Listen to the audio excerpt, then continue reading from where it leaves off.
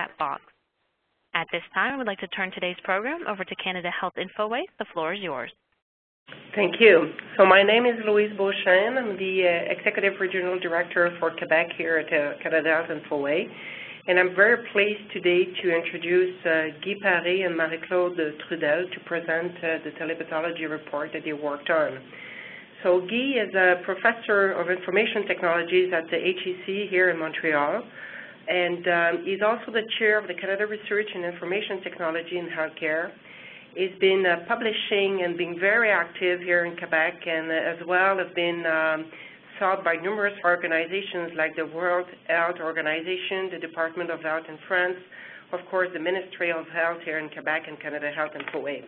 He was elected member of the Royal Society of Canada in 2012. Marie-Claude Trudel is an assistant professor of information technologies at HEC in Montreal, and I'm very pleased to introduce them to this conference. I would ask you to, if you have any question, you can ask them throughout the presentation. I will facilitate these questions at the end of the formal presentation of Guy and Marie-Claude.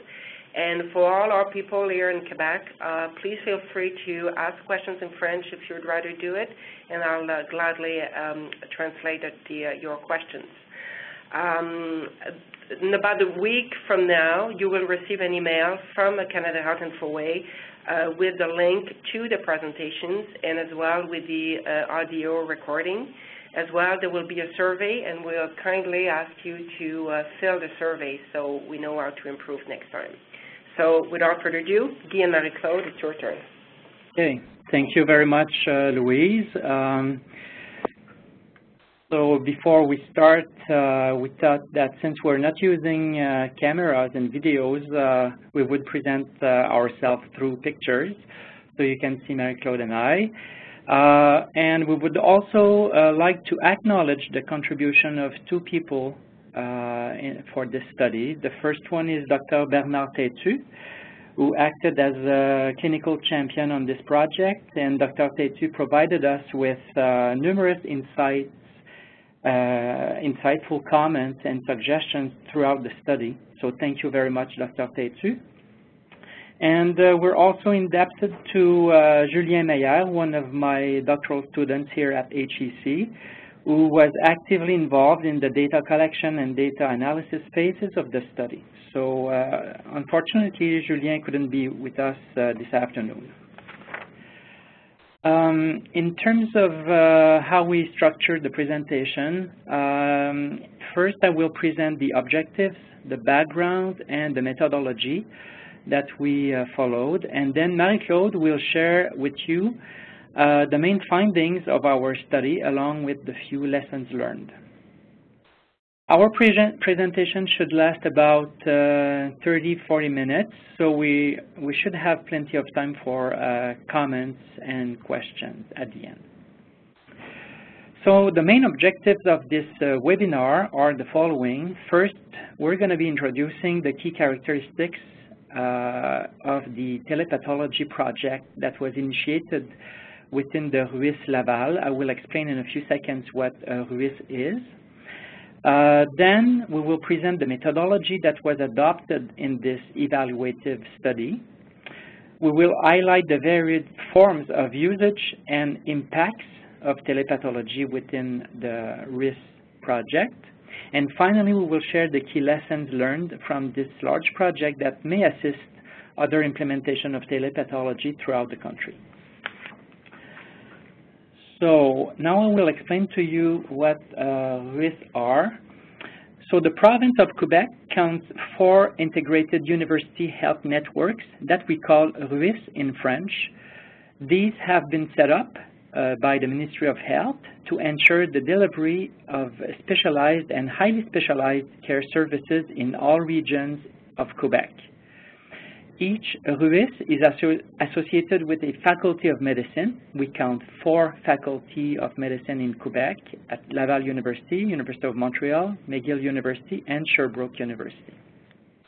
The main mandate of each RUIS is to ensure the provision and organization of specialized services to enhance their effectiveness, to avoid duplications, and to prevent breaks in services. So having said that, I will now present some background information related to the telepathology project in RUIS Laval. As in most provinces in Canada, there is an acute shortage of pathologists in Quebec. In fact, according to the Quebec Association of Pathologists, the province has approximately 180 pathologists, while near 300 would be needed to meet the demand for these services. While the shortage affects all of Quebec, it is even more severe or acute in its eastern regions, as we will see later. In the mid-2000s, the Ministry of Health in Quebec asked each RUIS to establish its own priorities in terms of telehealth and telemedicine. The RUIS Laval has decided to focus its efforts on telepathology. So the RUIS Laval initiated a telepathology project in 2006 with a budget of $6.2 million. While the spectrum of applications of digital pathology is wide, this project focuses on intraoperative exams, also called frozen section diagnosis, and to a lesser extent on second opinion consults. The main objectives that were pursued in this project were the following. First, to provide intraoperative examination everywhere and at all times on the territory. Second, to achieve gains in terms of the speed and quality of services provided to surgical clients in remote areas. And finally, to facilitate recruitment and retention of surgeons in remote regions and reduce pathologist professional isolation.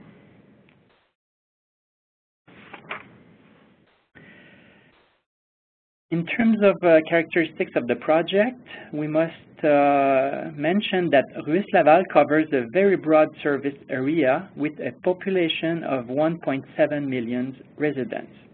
This is a very low population density region, except for the Quebec City region.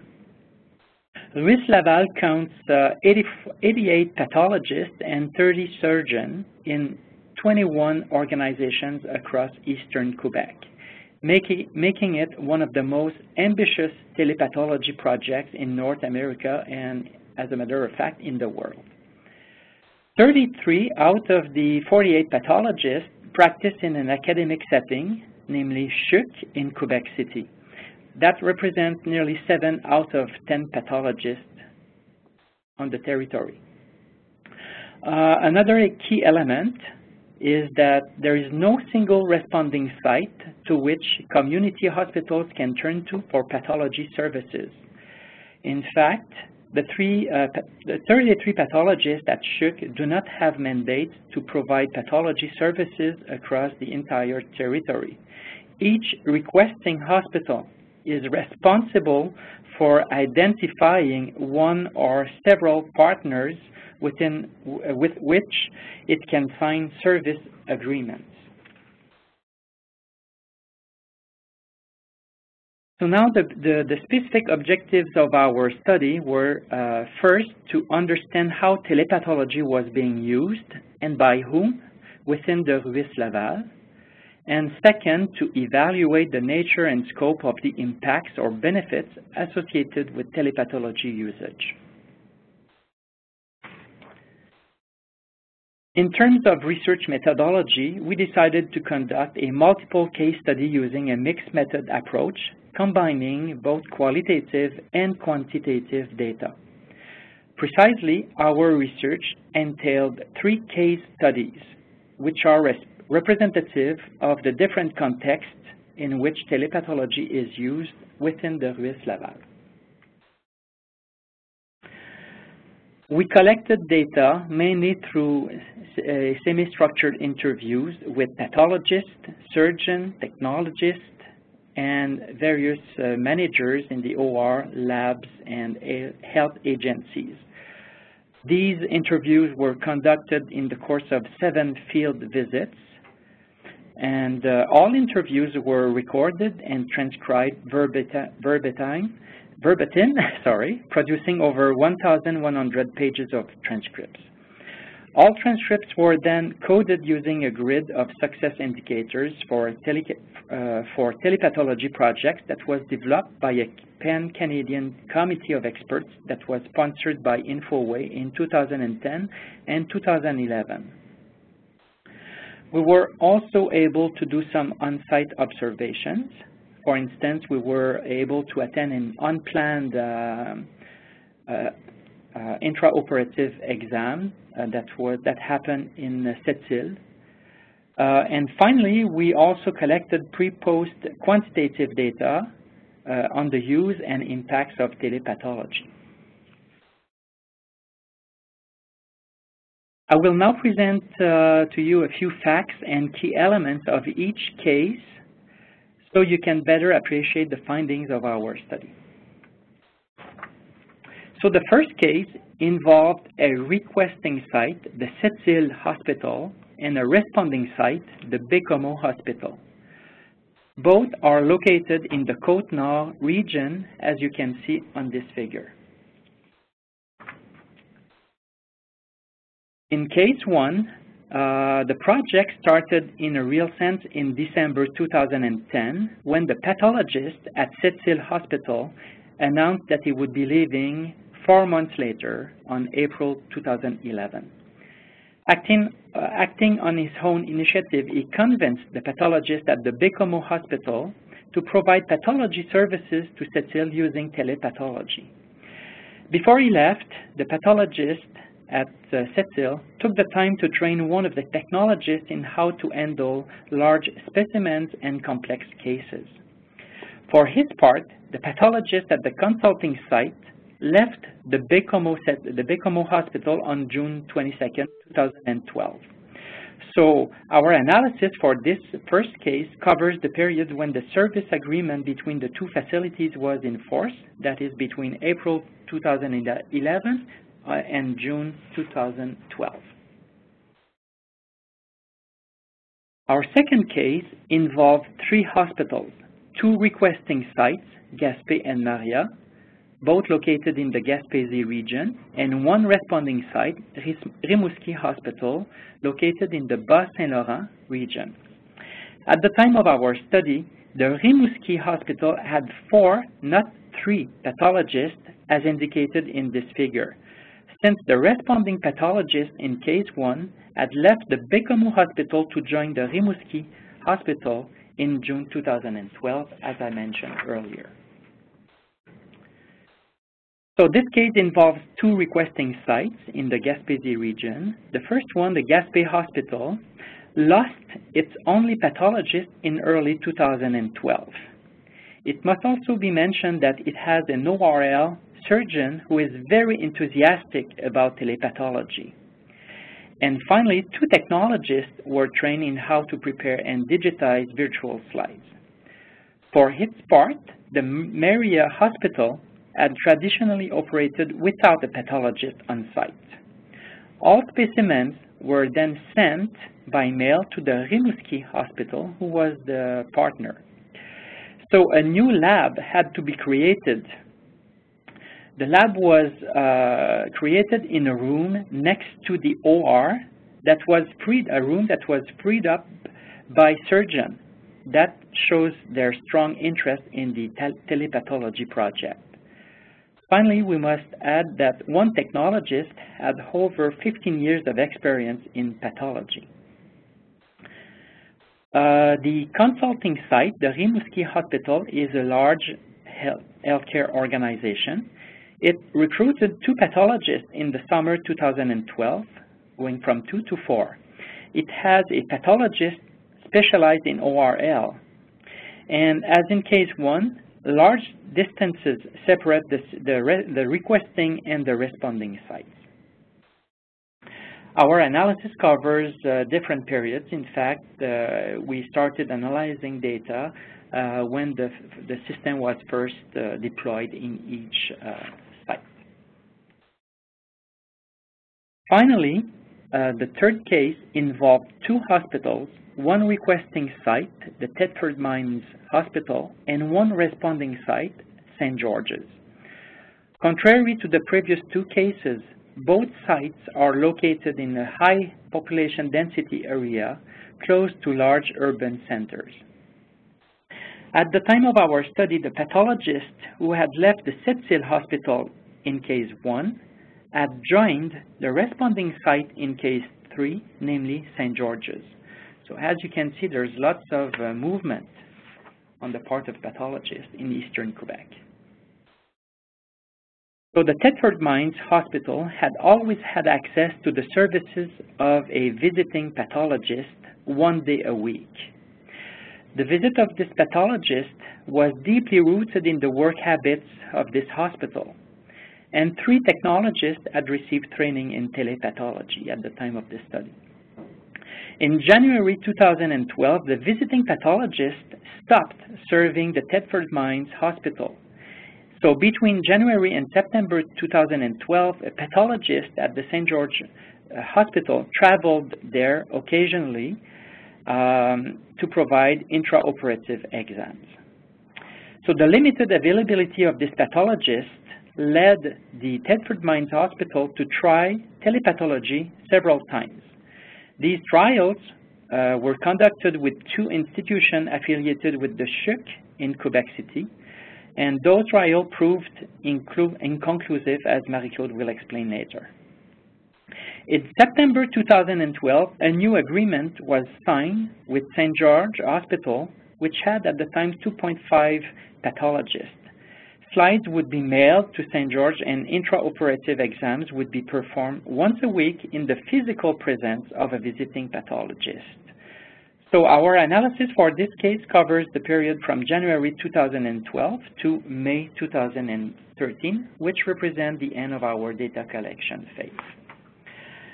So Marie-Claude will now present the main findings and of our study, along with a few lessons learned.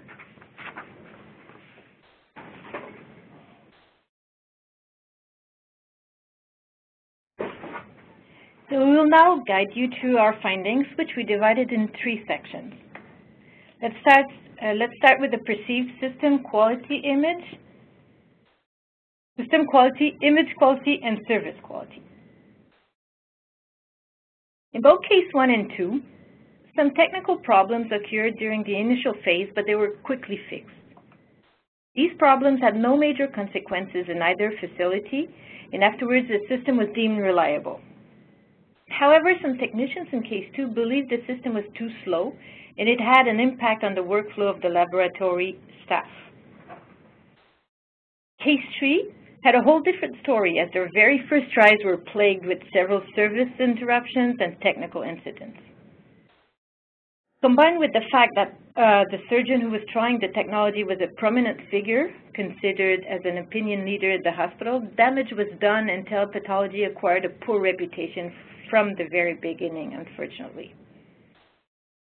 As for image quality, all the pathologists were pleased with the quality for routine cases, which concurs with scientific studies on diagnosis accuracy in general, and Dr. Perron's study, which was conducted in the RUIS Laval in particular.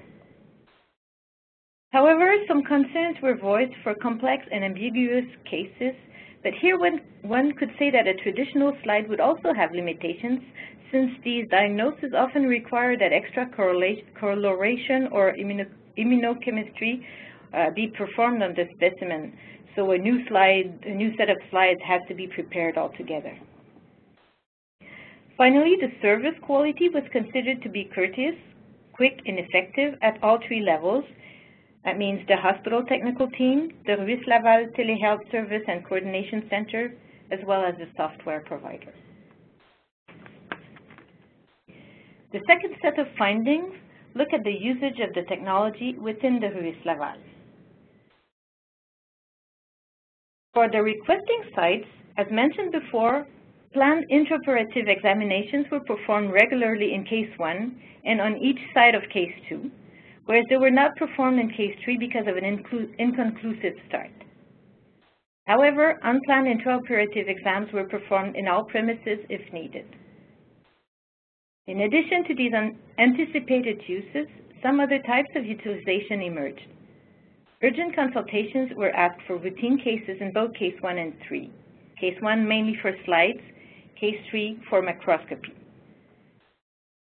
Not surprising that such consultations were not asked in case 3, since these technologists did not prepare the slides anymore. They only boxed and sent the specimen to the consulting site.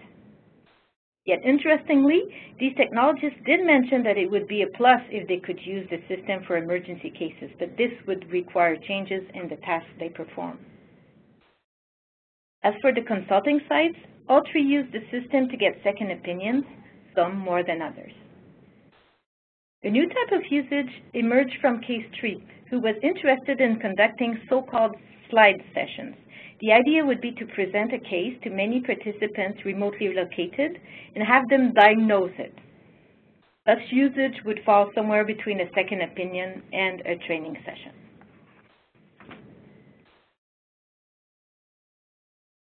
Our third set of findings look at the impacts of telepathology in light of the project objectives. The first objective of the project was to provide continuous coverage of intraoperative examinations in healthcare facilities that did not have a pathologist on site, so that no service disruption would occur. This was fulfilled in case 1, in both sides of case 2, but not in case 3, where only unplanned intraoperative exams were performed with the technology. The second objective was to reduce delays and increase the quality of client services in peripheral and remote regions.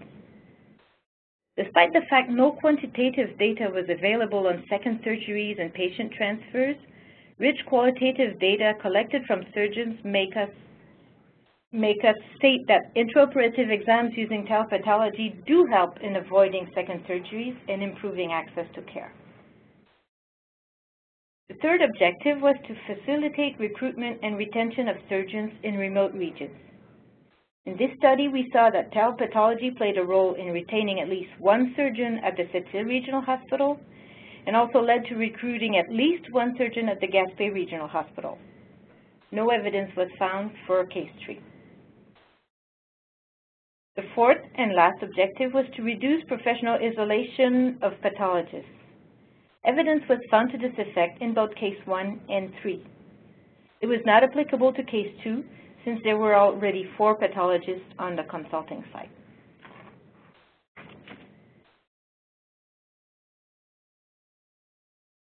The success of a regional telepathology project such as the RUIS Laval one depends on taking account and surmounting several challenges, so I will now guide you through some lessons we learned in studying this project. First, on a technical level, it is vital that the equipment and the software perform well and are reliable once the system is up and running, and as such, high-quality technical support is a key success factor. Also, project champions should be informed of tryouts, as they could alleviate the negative effects of technical difficulties, which are unfortunately common in these situations. From a human perspective, we must keep in mind that telepathology changes certain work practices and modifies the nature of the tasks and responsibilities of the professionals involved.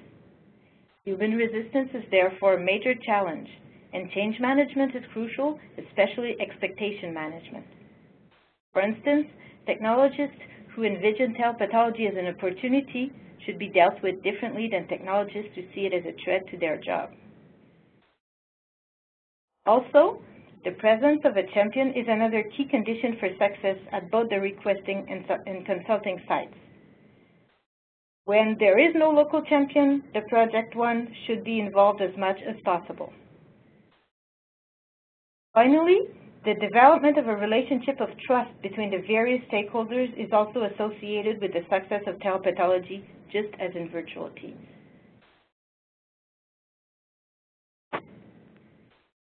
Implementing telepathology also carries many challenges for the healthcare facilities themselves. Partners must be identified, and contractual agreements must be signed with them, which is not as easy as it seems. Processes and clinical practices have to be standardized between partners. We're talking cuts, yes, but mainly coloration and immunochemistry techniques. Sometimes a medical laboratory must be built from nothing, with all the challenges this brings in terms of expenditures and space management. Finally, from a legal perspective, it must be recognized that some acts, such as handling large specimens, are at the limit of what technologists are authorized to do, at least in this province. The Professional Order of Laboratory Technologists in Quebec is apparently investigating this matter.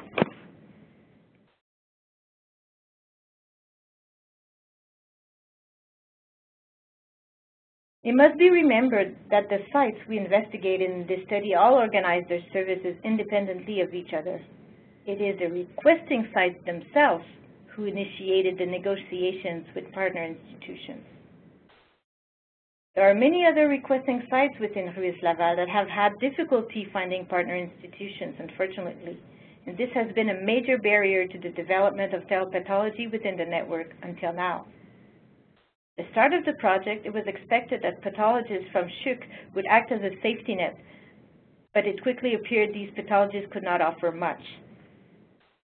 Two explanations can be provided here. The first explanation concerns the organization of pathology services within the RUIS Laval. Service offer in pathology is organized first to serve local patients, then the regions, then ultimately other regions. If we impose on this natural organization a vision where all institutions are interconnected with telepathology, this is likely to fail simply because there is no fit. For instance, hospitals do not improve their respective performance by helping other hospitals. Then to succeed, such a decentralized vision must be aligned with a supra-regional vision of the service offer in pathology. Also, appropriate performance indicators must be established. The second explanation involves the compensation of pathologists in Quebec, as the current compensation scheme, or at least the one that prevailed during our study, did not incite pathologists to help institutions in need, or it had a very narrow definition of in need. Both of these issues can only be solved by the Quebec health authorities, along with the support of administrators at regional health agencies. Without effective political interventions, all the initiatives, enthusiasm, and determination in the world will be unable to ensure the long-term survival of such a major collective project. Thank you. Thank you, Guy and Marie-Claude. We have a first question here. Could you give a little bit more detail about the use of the technology in the project? Was it for primary use? So there was an impression towards the presentation that you made that it was mostly secondary consultation. So could you give us a little more details on that? Well, the focus of the project was on intraoperative examinations. So this was mainly what was why the system was used. But the system was also used for second opinions, not for routine cases, though. The comments we had about using the technology for routine cases was mainly negative. The system was too slow, and it was inconceivable as of now to read all the routine cases with the technology. But that was not the objective of the project to begin with. Okay, thank you. I have another question. Because I read your report and I listened to you carefully, we can see that there's a lot of barriers to make the technology successful, both in use and surmounting, like the leadership and governance and organizational. So I have a multi-level question for you guys. Would you consider so do you see a role for the Canadian Pathologists Association to play it in Canada? Because we can see that the technology is not as mature as I could see. We could see that it's maybe diagnostic imaging, which is largely endorsed by the Canadian Association of Radiologists. So do you think that the Canadian Pathologists Association can play a role into that? And the other question is more like, if you had to recommend something, what are the barriers that need to be addressed first, organizational or clinical leadership or I'd like to hear you both perspective on this. Let me write that down. The role of the association. The idea on this? Well, certainly the association, like the provincial ones and the Canadian one, can play a role in encouraging a more encouraging training in terms of pathology informatics in general. I think there is a need for pathologists to be educated and to better understand how technology can help them do a better job.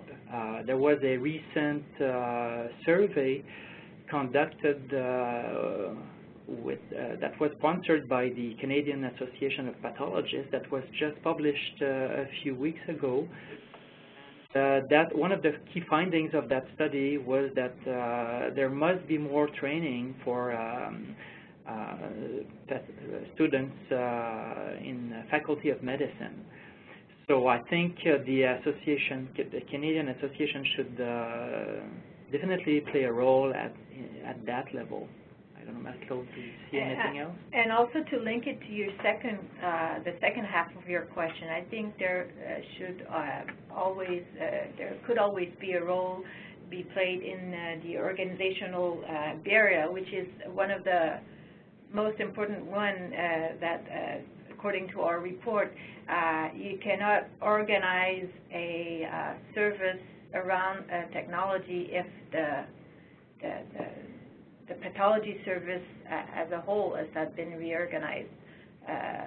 So I think rethinking the way pathology services are provided in the province, and that would also mean that the assistive pathologists could be formed, because this is a point that we mentioned earlier. We were not able to get confirmation about this training of the technologists that would be provided so that they can fully assist pathologists, especially with the large specimen manipulations. And so reorganizing the whole service, pathology service, around maybe new types of jobs, and also with a more regional feel. If they can do that, that would definitely help. But I think they will need help from the government too. Yeah, I think regional agencies have to play a role in this reorganization of pathology services and the introduction of telepathology in general. To answer your second question, Louise, I would just add to what Marie-Claude mentioned, that telepathology as a technology should not be conceived as a black box, and just the fact that you introduce telepathology and you deploy equipment and software in healthcare organization, usage and benefits are not going to happen like by magic, So the challenges are around the notion of alignment.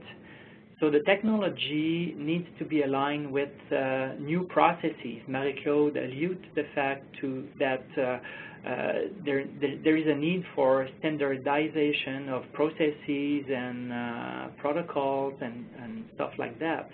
But so we also have to think in terms of job roles and who needs to be accountable for what. We also need to think in terms of structures, maybe have a more regional approach towards pathology services in general instead of a hospital, like a silo logic. And we have to be clear about the objectives, the reasons why telepathology is being introduced. So it's a very complex puzzle, not easy one to solve, but I think obviously the healthcare authorities and the agencies need to play a more active role in developing this vision because as you saw in the presentation, we spend lots of money on this project, so more attention should be devoted to these fundamental and strategic questions. Thank you. I received a question that I know the answer, and my first reaction was to not ask the question, but I will ask it anyway because I think it will portray, the reality of having champions in institutions, and when the champions are gone, unfortunately, service is not always covered. So the question was around the Baie-Comeau and Sept-Îles experience, which seemed to be very positive. When the pathologists left, was the service continued after that? Well, this is very peculiar in that situation because the thing that is that the agreement that was signed at the beginning had to stop when the pathologist left, and unfortunately the agreement couldn't leave with the pathologist. If it had been, if the agreement could have lived with the pathologist and the pathologist could have continued providing the service for the requesting sites, that would have been okay. But because, again, of silos and different administrations trying to implied in these agreements, unfortunately, this pathologist could not continue providing the services, especially for intraoperative examinations, but also for all the other cases. And yeah, now what we saw is that after that, everything had to be started anew. And it talks had a lot of sustainability of these projects, like surviving the champions on the site. Would you say that it's easier to implement telepathology within one administrative region? Would it solve some of these issues if it was only within one region? Or the fact that it's beyond these boundaries because the RUIS is an organization above these regions, provides more barriers to I don't see why it would solve the problem, because it would create another one. These regions, the barriers are artificial. I mean, in some of these regions, there are so few cases, or so, like, a full-time pathologist could not have a full-time job possibly in some of these hospitals. So to have them work, like to put them together and to centralize them in some, like with the Rimouski idea, is a good idea. But the thing is, the agreements, they have to flow in between these boundaries more easily, and that's where there has to be changes, because at this point, this is the most difficult part of it. And as case number 2 showed clearly, this case should be considered a success, and the requesting sites were in the Gaspésie region, while the responding site was in the Bas-Saint-Laurent region. So that case in itself shows that it is possible to succeed, even though hospitals are not located in the same region. For sure, to go back to your previous question, with clinical championship played a key role in the success of this project so far.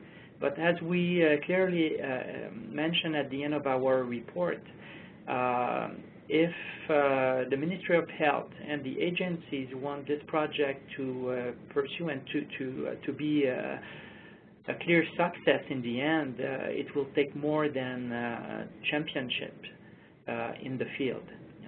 So governance needs to be taken care of now. What's the most permanent role that you see telepathology having in Quebec and in Canada for the future? The telepathology? Well, Do you see more that it'd be more successful to start with second opinion, or do you see? Well, I've read about the other projects. We spoke with the other people responsible of the projects in Ontario BC and Ontario. These are all different projects. some of them are more about training. I think it's a great training tool. It eases a lot of, it makes it more easy for training, for sure. Second opinion, I mean, you have things there that can't really be done with telepathology, and that was mentioned many times. Even with slides, I mean, if you want a second opinion with slides, sometimes, most of the time you'll spend the specimen along with the slides because you'll need further treatments of the specimen like coloration or immunochemistry. You will need to do that to a piece of the specimen in order to build new slides, in order to look at those slides, at those new slides. So the same thing applies with telepathology. So you're limited there, of course, but I mean, when a second opinion could be provided on the same slide without requiring further examination, further treatments. I mean, I don't see why it shouldn't be provided with a digital slide, and that would speed things up for sure. But again, we're limited here. I think my understanding, because I'm not a clinician, but it's that you cannot have second opinions on all sorts of disease or whatever you find on the slide. So yeah, and intraoperative examinations. That it's really unfortunate that in case 3, the first experiences did not go well because what we see there is very, very positive, and but it takes very few people that are uninterested to spread the word, and after that it's a lot more difficult to start it again. I think telepathology will experience a similar development as teleradiology. So in 5-10 years from now, I think there will be lots of developments that will make complex cases being investigated through telepathology, which is not the case right now. So I think there is a bright future for telepathology. And regarding the type of usage, I think what agencies and authorities need to think about is what are the needs of certain regions or population. So if intraoperative exams are in great need, you know, in isolated regions like it is in eastern Quebec, then I think this must be set as a priority. So, but our project, along with the ones in BC and Ontario, shows that telepathology can be applied to all sorts of usages, which is a good news. Mm-hmm. Can you talk a little bit about compensation? There's a question here that is asking, what did you really mean by compensation? Do you talking about payments? And then how do you explain that there's been an increase of 100% remuneration? So I'm not aware of that, but I guess they're saying that they seem to have knowledge that the pathologists the remuneration has been increased. Yeah, well, the thing is, this seems to be very complex. I've read it a few times, and you need to understand is that when we did the study for a couple of months, the salary were topped for the pathologists. So my understanding is that if every extra work that they would do over what they would regularly do for their hospital was not they were not paid for that. After a couple of months, I believe it's 9 months from January 2011 to September 2011, maybe of a year, 2012, no, 2011, and but what happened is that after that they changed their regulation and they allowed pathologists to have extra remuneration, but if they were entering a hospital in need, and that's why I said that they had a very their idea of in need was you had to have no pathologist at all to be considered in need. That means that if I were a pathologist in a hospital and I wanted to have a vacation because it had been 2 years since I took my last vacation, well, I couldn't have another pathologist on call for my hospital because I was not considered a hospital in need. I was there, I was working there, so the hospital was covered. So yes, they did change their regulation, but the new regulation was still very difficult to apply and did not suit all the hospitals and all the situations, all the types. Do you think the actual remuneration will be a barrier to usage still? The actual remuneration will definitely be a barrier to agreements to be signed, for sure, because doctors have no, pathologists have no incentive responding to another hospital, even if it's just for 2 weeks of vacation. They don't have incentives, so they won't do it. Right. Another question is around the usage and the statistics that were shown in the 3 cases. I mean, we could see that it was maybe once a week, or there was not a lot of usage. So there was this question about the pathologists and technologists and all people that need to perform their tasks of having to relearn all the time.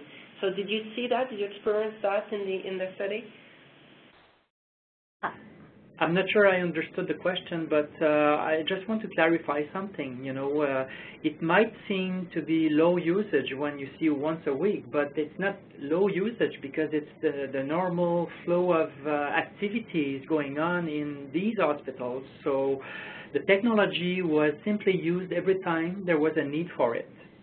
So we should not qualify this as a low usage. Yeah. I mean, the doctors, the surgeons, they learn more and more that they can use telepathology services to maybe